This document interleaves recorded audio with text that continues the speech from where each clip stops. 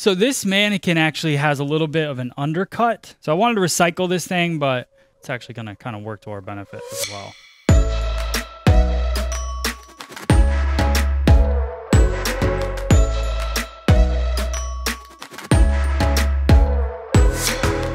All right, so I'm going to comb everything straight back towards me. And then what I'm going to do is I'm going to go parietal ridge on both sides. So I'll follow that. Parietal ridge is kind of where the hair starts to fall, where the curve of the head goes down. So what I'll do is I kind of comb this back, and then I'll look right in the middle of the eyebrow, and that's about where I'll take it. So there's not going to be a ton of hair because we have that undercut, and then I'll work this around here. Then I'm going to come across mid-crown. So I'm creating a rectangle, line across parietal, cross mid-crown, and then I'm going to connect it back on this side. Now, little fun fact, we've got this point here. So in order to get a balanced point on the top of the head, what I'll do is I'll turn this, and I'll figure out where that point is, and I'll balance it with my thumb. So where my thumb is where I want to connect these 2 points together, and I'll comb this forward just to get the hair kind of flowing in that direction, and then I'll take it from back here and to my thumb. And once it hits my thumb, I know exactly that I've got that point exactly where I want it in the front of the head, and I've got a nice balanced top. Now, it might not be perfect every time. I'll take a look at it and see, but it's closer than you probably would get without doing that. All right, now we've got the parietal ridge separated, so now I just go through and I make sure I clean up that section fully. So I'm going to start working on the sides, and I'm going to connect. No matter what, if I had this undercut or not, I actually like the length of this undercut. I would work diagonal back. So I'm going to connect those. I'll probably take a little bit off this undercut so you guys can see a little bit of a slight change in it. Here we go. So diagonal back parting, about finger width section. I comb it out. And now what I want to be careful of is this hair is going to flow over the top this way. So I don't want to build up too much weight by shifting my finger angle back. I want the finger to stay nice and tight to the head. So I'll do a slight bit of elevation right here, cutting down. Then I'll recomb and shift my finger angle in towards the head. So you can see, not too much of a buildup of weight here, but a slight bit, just so it kind of works with the curve of the head, but shifting that finger angle really helps with that. So now, diagonal back parting, bringing that to the previous. So now we're going to be working with a traveling guide here. Just like that. And that connects into that undercut. Same thing. Comb it up to the previous. Just working with a little bit of elevation so I'm not building up too much of a weight line. So the key for me is this elevation right here. The head shape is shifting, right? So because the head shape is shifting over, if I were to keep this elevation really low, it would get heavier and heavier because of the head. So just making sure that as I comb my section, diagonal back, and I bring this up here, my finger, I want to check this angle not to be too low, but to be straight just like that. And that's basically a 45-degree angle at that point. This is 90 out of the head. So you can see that that's at about 45. This would be about 0, right? So just coming out, that 45-degree angle is going to help get a nice soft graduation in the cut. And we're just continuing around the head. Now, what changes is when we get to this back portion here. So what I'm going to do is I'm going to continue through the back, bringing it to the previous. But now, once I start in this next section, I'm going to start more of a stationary guide at this point. So now, because I started to over-direct it, this gets a little bit heavier. So I keep continuing through the back, bringing it over to that point, and that's just going to start pushing weight into that center crown area. The reason I like that is because I like to have a little buildup of weight in the crown. I don't want to continue through here and just remove all this weight. I like having that kind of nice angled feel to the weight distribution, just sitting right at the occipital bone right there. And remember, this is going to get long, but we're going to do the same thing on the opposite side. So then we'll crisscross and cut it off. And after this section, I can actually stop because all of this hair will be cut again. But you can see how much longer it gets, how heavy it gets over here. We're pushing that weight that way. And we're going to come back around the other side. And now, biggest difference here is that my fingers are going to be pointing down. On the other side, they were pointing up.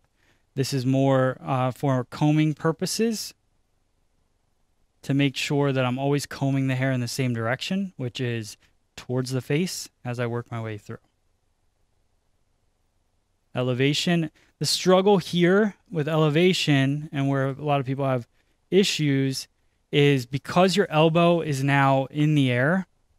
So I'm lifting my elbow up like this, and anytime you lift your elbow, it wants to fall just naturally. So you got to make sure you keep this angle and focus on that elbow.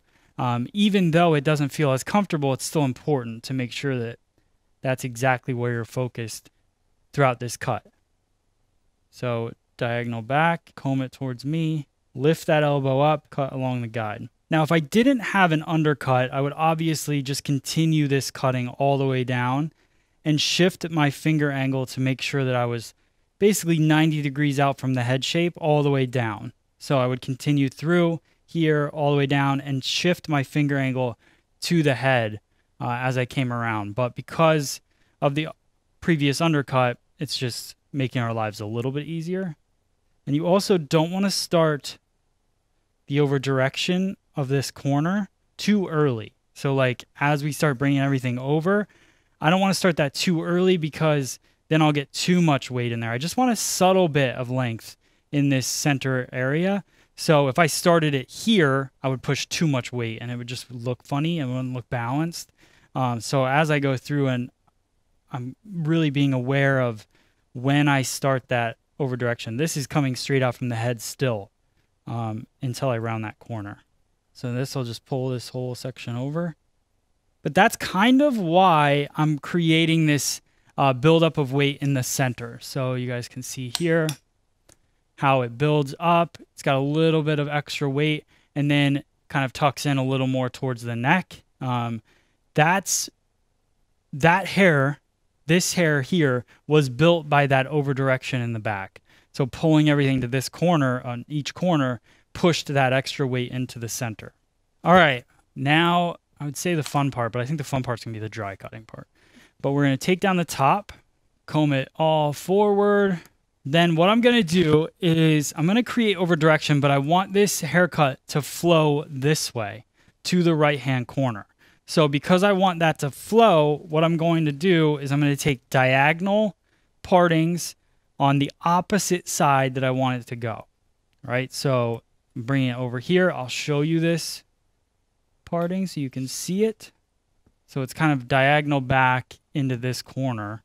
This is the side we want it to flow to. This is the side we're going to bring it to. So here, and you can see kind of this angle, instead of it being straight across like this, has a little bit more of an angle to it. And I'm going to turn like this so you can see that over direction happen. So just know this is the front right hand side corner right here. And I'm bringing everything back to the back left hand side corner. And I'm taking my guide from this point right here. So that's where we're going to start our cut. It's going to come straight across. So now I'm point cutting across because I want to add a little bit of texture to it. We're going to do even some more texture in the dry portion of this cut as well. I'm just continuing these partings across the head, taking the partings diagonally and then over directing back to the stationary guide. Now I am cutting past my second knuckle. Some of you guys ask about that.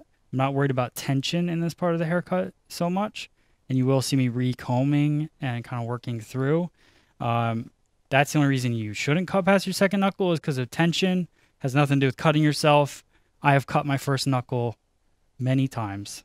This is where it's going to get really extreme because if you think about what's happening, the head's starting to curve down. So not only am I over directing this back, just like I did the rest of them, but this hair is coming from even further because it's got to go around that round of the head.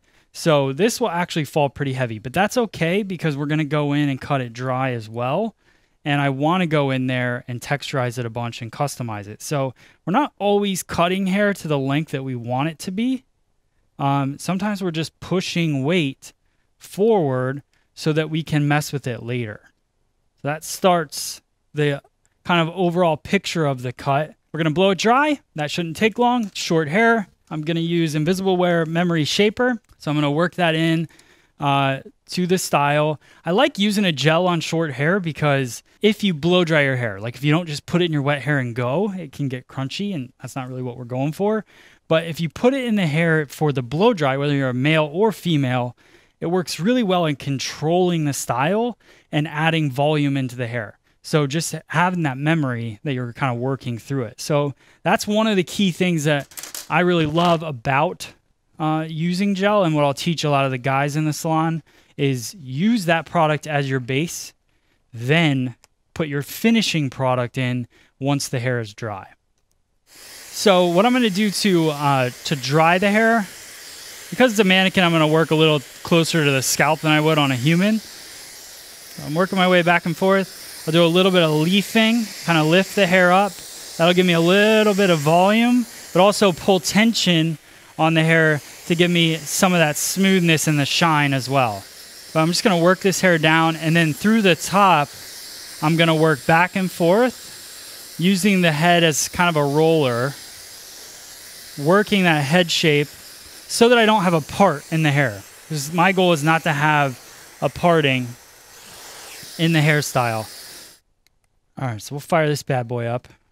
So now I'm going to smooth it. The reason I like to iron the hair before I cut it is just to get it really nice and smooth. Right now, this is not very fun to cut, this kind of thicker texture. So what I'll do is she's going to wear it this way. So I'll take diagonal partings, take out some of the hair just a little bit, bring that over to me. Now I'll brush it, but then I hold it with a lot of tension in my hand.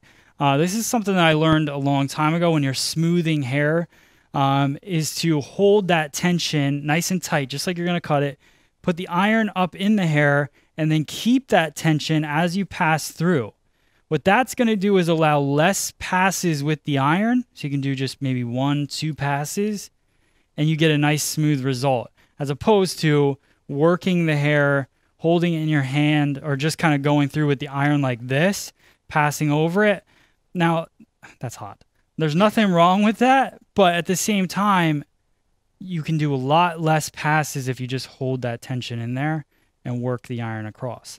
Now, the other thing about ironing hair for cutting is that you shouldn't have to do too much work at the base. Because we work that flat wrap technique back and forth through it, you shouldn't have to worry about ironing the base to smooth it. You should have smoothed that with your brush and blow dryer. Now we're just working mid shaft to ends and kind of finalizing everything. Continue moving this over and ironing it this way.